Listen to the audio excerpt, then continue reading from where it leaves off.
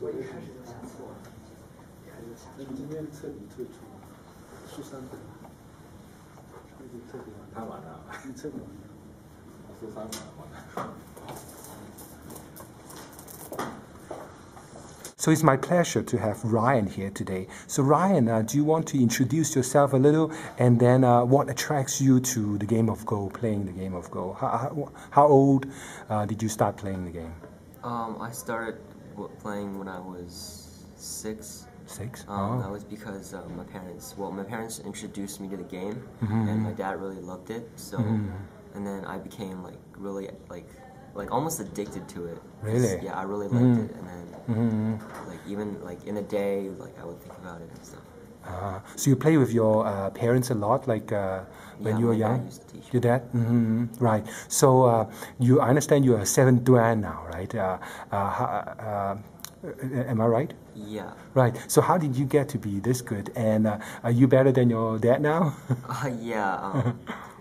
Well, I think, after I left Beijing, I went to Ottawa, and in elementary school, there wasn't much to do, so I would just play every day, and that's pretty much. I just played online and learned. Online, myself. okay. So what attracts you to the game of Go as opposed to Chinese chess or Western chess? I think just how many possibilities there are, and there's so many changes you can make to the game, and it's alive, basically. Right. So I was watching you a little bit playing the game with another gentleman from BC. So in that game, how long did it take, and what were some of the turning points that to you in that game?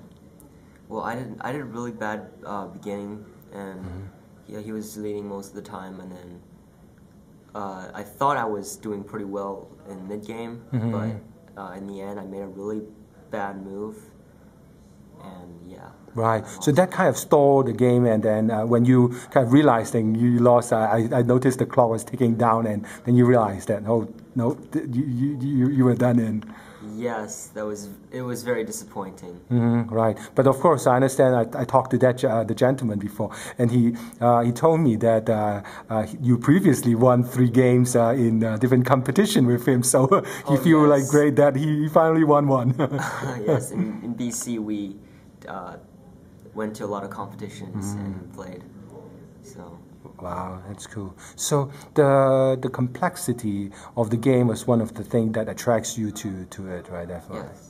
Right. So are you going to keep playing in various tournaments and actually get better? Explain to me a little. So 7 is the highest for amateur. Does that mean that if you keep playing, you go into 8, or do you have to play in some different tournament to? Oh, I think you have How does to that work? play in a really big tournament to get into pro. Oh, okay. But for amateurs, I think there's really the dans and stuff. Sometimes it's not very accurate. Oh, okay. Some people can be very high, really strong, but they're only 5-6 dan. Oh, okay, I see. Right, so it may not be too accurate sometimes. Yeah. And do the Dan changes again? This is so long ago for me now, right? So do the Dan changes when someone of a lower Dan actually beat one no, player with a higher one? How does that for CGA? I think the dans are distributed upon winning tournaments and things. So.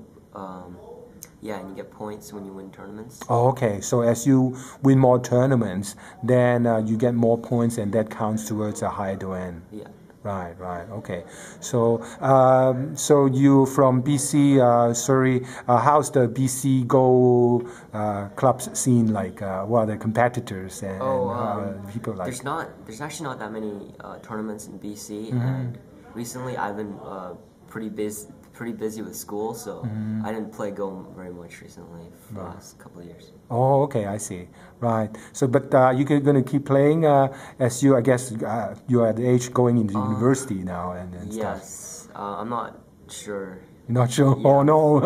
I do want to, but if time allows it, then I will keep playing. Right. Great. Thanks a lot, Ryan, for being interviewed by me today.